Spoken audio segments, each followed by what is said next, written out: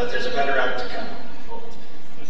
It's an honor for me today to do what he usually does, and that is to introduce our speaker, John Shewfelt. Even though he is my chiropractor. But I tried to come up with a one-liner, and the best I could do was, he's the only friend that I know that's really got my back. And my knee, and my shoulder. Known John a long time. And not only has he been very supportive of this ministry, he is an active marketplace minister. Somebody that exudes his faith in his work. He helps people in a health manner, and he also speaks, and I'm sure he'll tell us some of that today. So without any further ado, I'd like to introduce my friend and brother, John Shewfelt.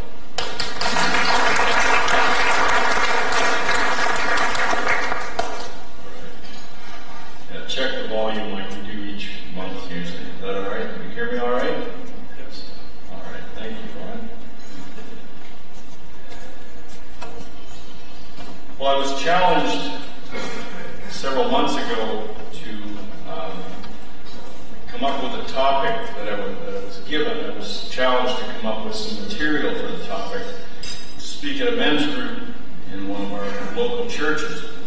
And the topic I was given was 3 tough lessons that God taught me in my business. And I thought, boy, I know another place where I'd love to share that talk. And then Ron asked me if I would take part here this month. So while I will say it's already been written for somebody else, I find every time I go through this that God is saying the same thing over and over and over again to me. So that's really what matters. My wife Marilyn and I have been married now for coming up 24 years. I've been in practice for, I can't believe it, 42 years. I was only 10, of course, when I started. And I was in Midland for 20 years before we came to Barrie. We have 4 kids.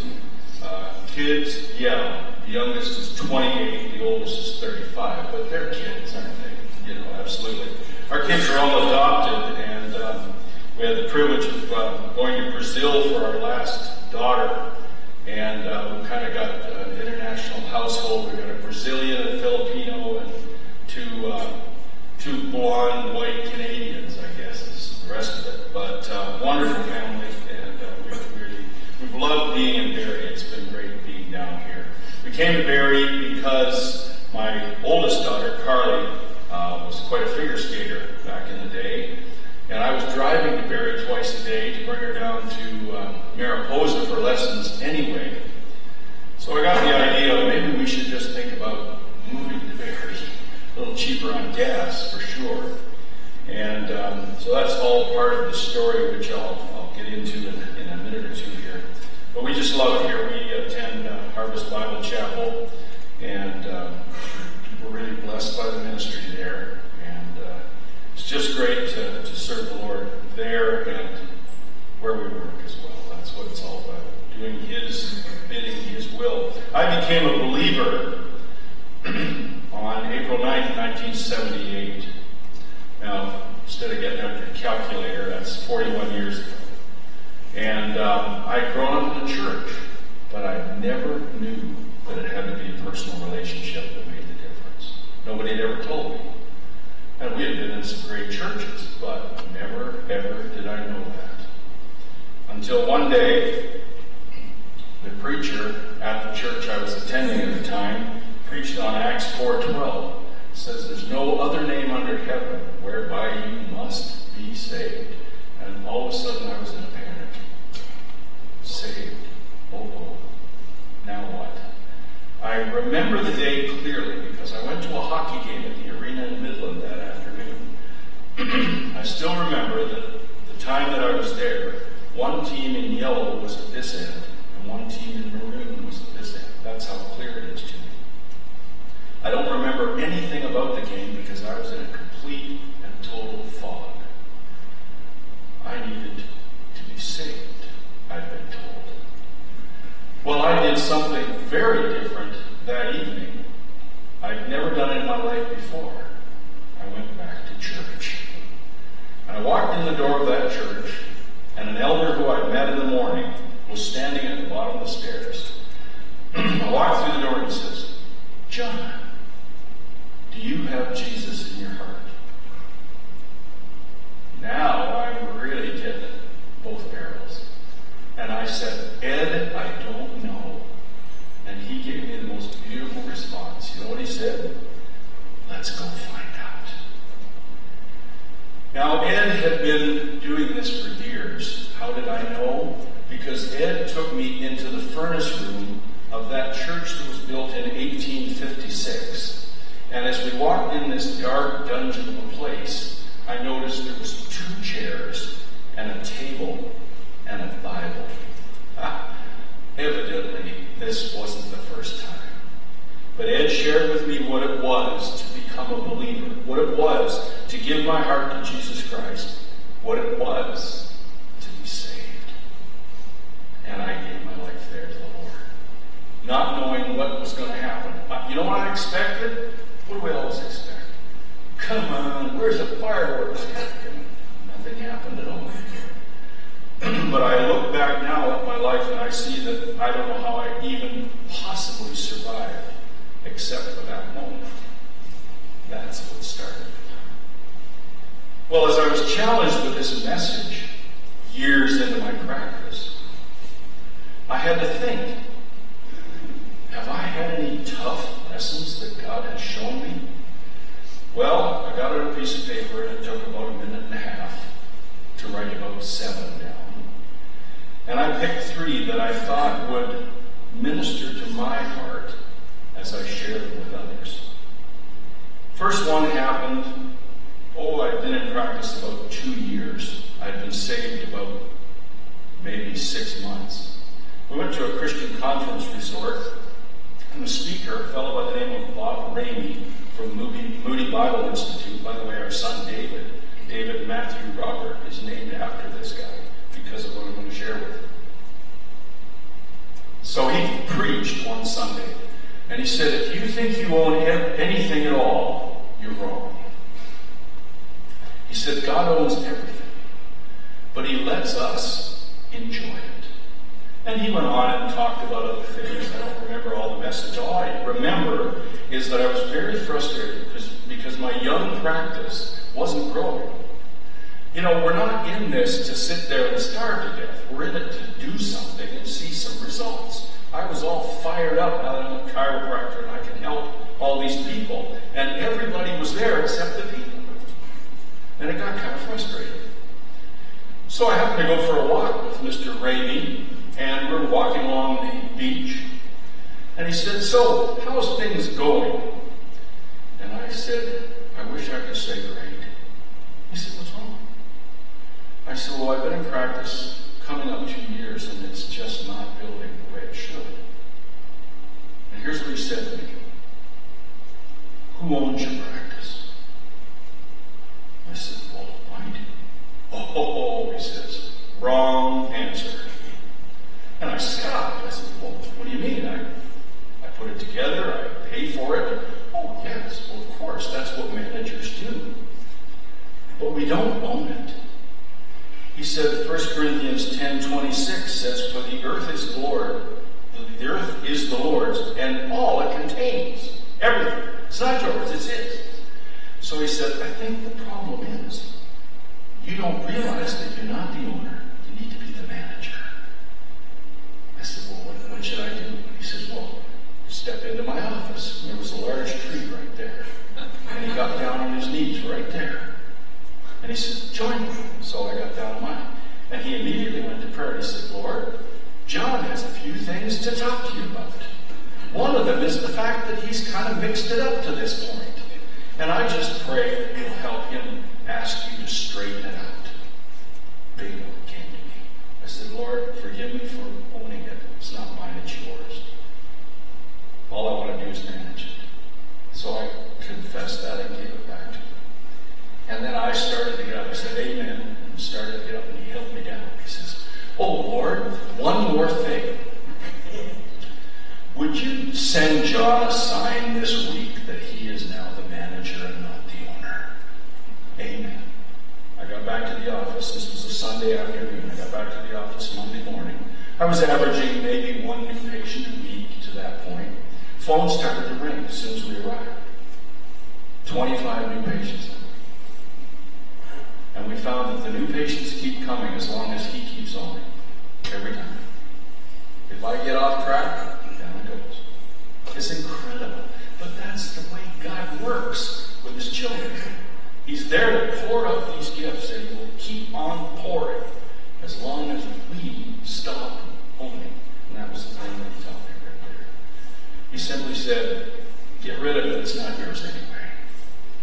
So that's been a struggle for me all the way along, but now I'm learning that I have to manage what God allows me to have, and we'll build it, but only with his help. That was the first lesson. The second one, I call this one, trust God, love men. I brought a young doctor into my practice back in those days. In fact, I helped him through chiropractic college. He had been a construction worker who got all excited about chiropractic.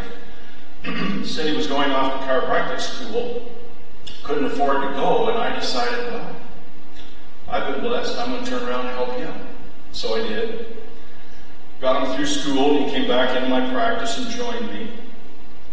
And everything was going really well between the two of us until I got home each night and my wife said, so how'd it go today? I said, I had a great day.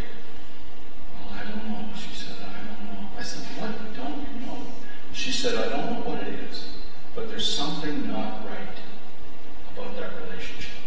Now, this guy was a believer, and a good one, as far as I was concerned. He knew the Lord. He was on the worship team at church. I thought everything was going, but something just didn't ring true with my wife. Something about it. Well, then he came to me and he said, would you ever sell this practice? I said, well, as a matter of fact, I've been kind of thinking about it anyway, because Carly, my oldest, was heavily involved in skating, as I mentioned, and I was getting pretty tired of going down to Barrie twice a day minimum. And I thought, maybe we could go to Barrie and start a new practice. So I thought, well, why not? So he said, how much? So I threw a number out, just threw a number out. 48 hours later, he laid a signed offer, or an offer ready to sign, down on the desk. He had gone out and got the full financing for everything I had asked. It was a ridiculous amount, but he'd asked me, and I just threw a number out. He wanted it that bad, and he wanted it fast. Anyway, we closed the deal very quickly, and I bought the practice, or he bought the practice. I was to stay a year. Well, the practice started to slide the following week, and it kept on sliding. It wasn't mine anymore. I was doing my best to keep up my end of the bargain, but this fella had a problem. What I started to realize, and this is what my wife had picked up on, but I had not seen, was the fact that he saw every patient as dollar bills. More I see them, more I make. And he really didn't care how they felt. It was just a question of how much can I make. Well, if you've been to a chiropractor, if you've been to my office and you ever feel that, you get off the table and tell me. Because generally, people come out of our office and they're feeling the way they're supposed to feel. Because I've never, ever looked at a patient that way. God has blessed us, and what is money? It's the reward of service rendered. Do the best, God's going to bless you. It's the way it works. Do your utmost with your talent, your skills, and God will look after the rest. And I've always tried to keep that going. But somehow this fella got off track, and that practice started to go. Well, it got so bad that I had to leave the practice. Instead of a year, I only stayed 4 months, but I came to Barrie and started a new practice here. The practice was, we were seeing around 300 patients a week in that day up in Midland at that practice. And within 6 months, it was down to about 90 visits. It was nothing. It was just disappearing. And it was funny because we had another associate in the practice with us at that time who left when I did, and he moved across the street, and everybody went there. Well, it made sense because they felt that they were welcome there. That was the difference. My wife finally shared with me, and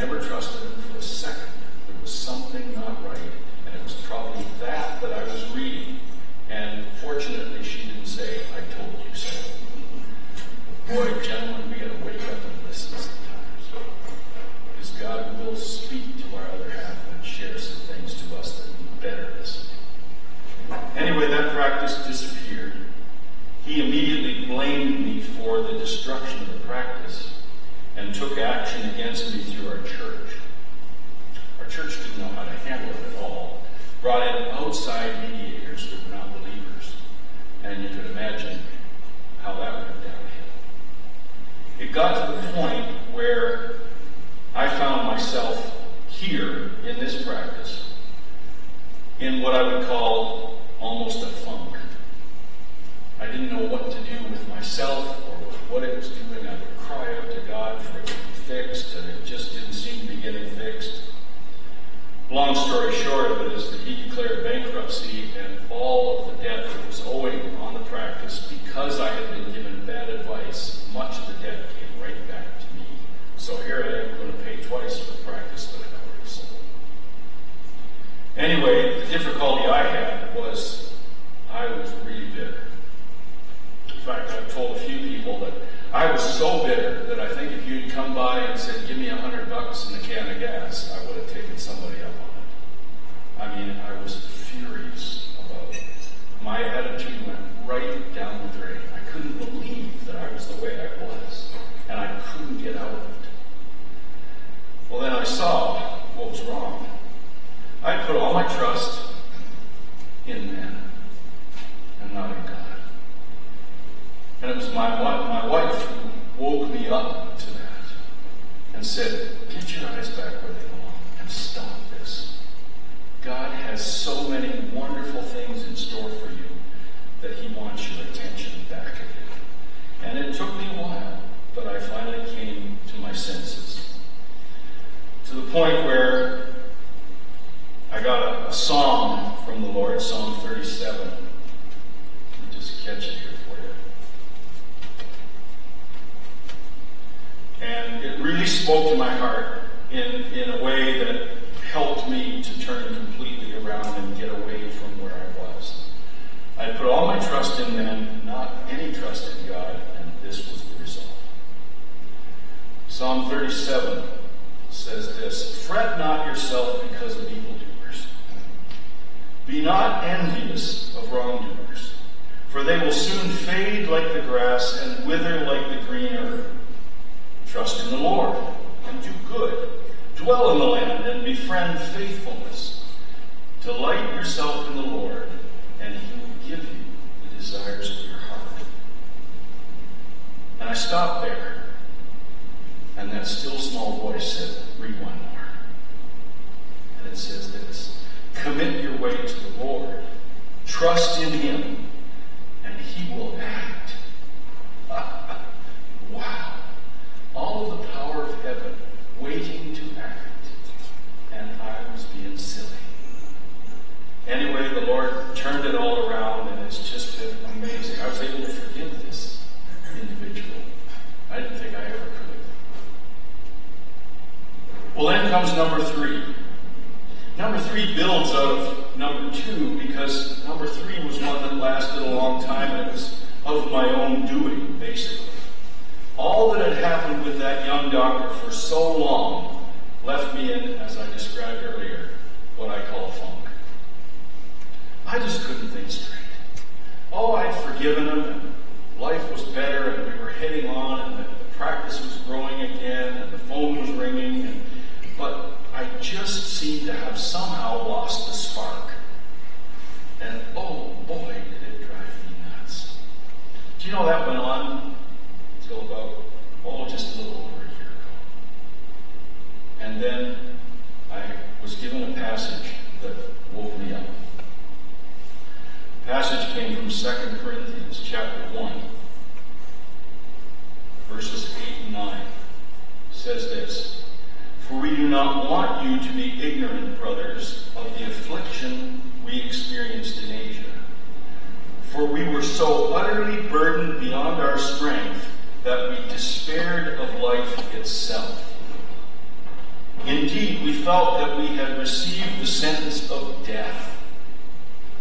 But that was to make us rely not on ourselves, but on God, who raises the dead.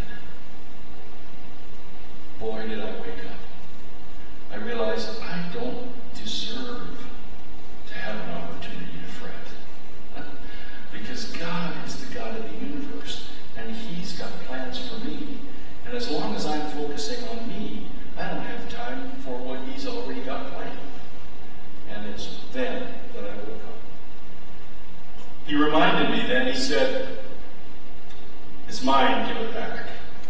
because I was holding on to something, just as Robert Ramey had told me, let it go. Then he said, trust me and keep your focus where it belongs. Well, I did that, and it's been dramatically different. I just cannot believe what God has done in lifting from my shoulders that which was of my own doing. And he's so good at that. You know, if you've never met Jesus Christ personally, if you've never taken time, as I did with that guy Ed, and look at what it means to be a believer, then you are being gypped of so much. Because God's got incredible plans for every single one of us. Well, you know, God's also got a sense of humor. Because about a year and a half ago, he sent me another young doctor. But this time it was different. This lady had been a patient of mine since she was 10 years old. And she got all excited and decided she wanted to become a chiropractor. So from the time she was in first year chiropractic school, she and I have been plotting for her to come back and join me in practice. And she's there now. And a year, October 1st, she buys the practice. But she's also begged me already, don't you think of leaving? So we'll see. Maybe one day a week or something. We'll see how it goes. And you know what God has done? He sent me an unbeliever. Why? So I can share with her, yes, my skills and my talents. But I can also share with her, as I've done, my life story. And the fact that he is the one who has kept me on track. Now, she sat down with me the first day of work. After our contract was done, everything was ready. She sat down and she said, something I need to tell you. I said, okay, first day, let's get it all out there. She said, I am non-religious. And I said, good, so am I. She said, oh, I beg your pardon. In your treatment room, you've got a doctor's prayer in there. I said, yes. I used to be religious. But you see, religion, one of the definitions of religion is looking for God. Back in 1978, I found him. She said, you found him? And every day since, there's been some discussion about who he is. And it's her that's raising it, not me. You see, God's already got her on a journey. And he's going to use me, maybe. We'll see. But the point is, he knows who he wants to bring across our path. All he has to do is get our attention. And if we keep our attention with him, he will do anything. We have no concept. You know, we sit here in this venue and we look across at Barrie. Just think if the Lord was to come back right now, how many people would be left? Because the scriptures say, when the trumpet sounds, we're gone, if we know him. How many people would be left? I look at the fisherman out in the boat. Is he going to be there or is he gone? We don't know, do we? But the thing is, God wants us to reach out to as many as we can. That's the thing. And as long as I keep my eyes on him, I know he'll be using me. That's the wonderful thing. So I hope that challenged you a little bit. Today I wanted to share some of the dark side of my life in that regard. But the beautiful thing is God always makes it light. Doesn't matter what it is. So God bless you and thanks for listening. Appreciate it.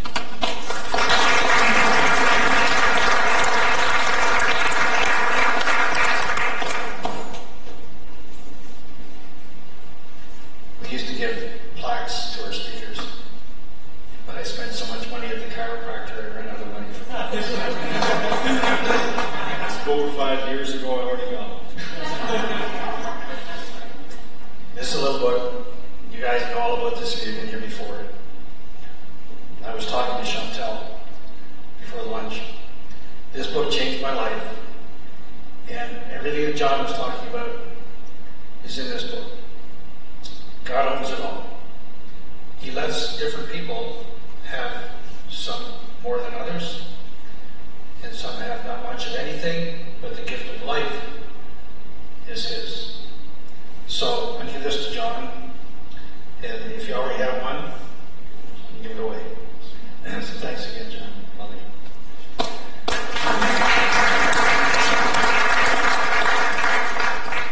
I've always wanted to ask if